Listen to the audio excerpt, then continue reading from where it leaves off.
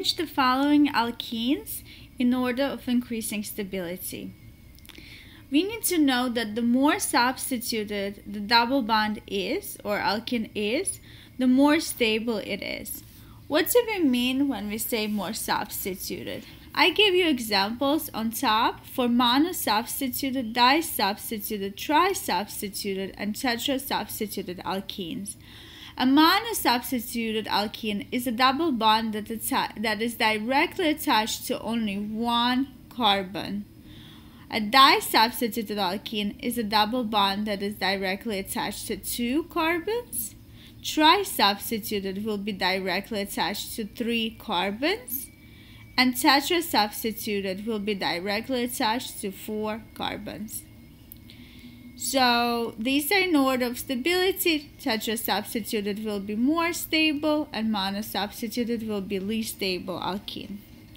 Let's go ahead and now look at our examples here to be able to first identify what kind of substitution does each double bond have, and then that will allow us to predict and arrange the alkenes in order of increasing stability. Let's go with the first one on the left. We see a double bond and we ask ourselves how many carbons is it directly attached to. So what we do is we identify where our double bond is, here and here, and then we see that it is directly attached to 1, 2 carbons. This and this one. It has two direct attachments, therefore it is disubstituted. Let's go to the next one. Our double bond is in the same location and it is directly attached to 1, 2, and 3. So our double bond is trisubstituted. This carbon, and this carbon, it is directly attached to. Next one, our double bond is again in the same location. It is directly attached to 1, 2, 3, and 4. These 4 carbons are directly attached to our double bond. Therefore, we say it is tetrasubstituted. And let's go to the last one. Our double bond now switched its location. It is directly attached to 1, 2, 3, and 4.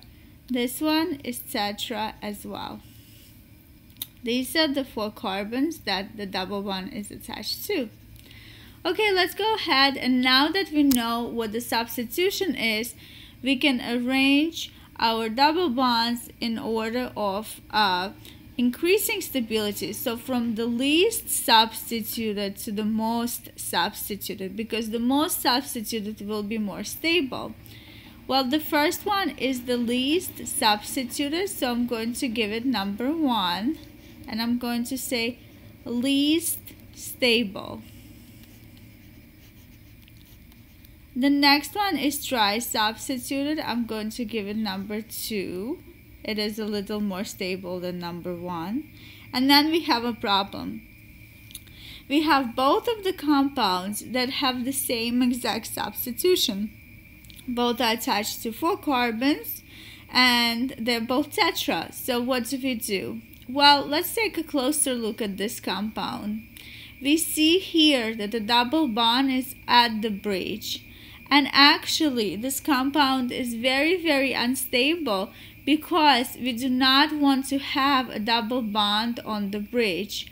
The reason we don't want to have a double bond on the bridge is because if we check hybridization of this carbon, it will be sp2 because it's connected to 3 attachments, which is a 120, which is planar 120-degree angle.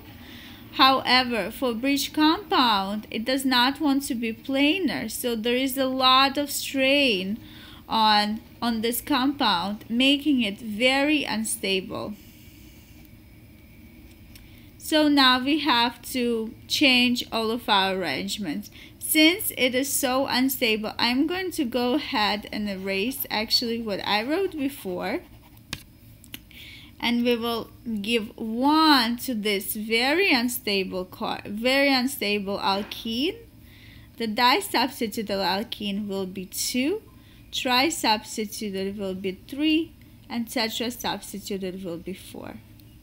I hope you enjoyed this lesson. This is Maya from Transformation Tutoring, and I will see you soon.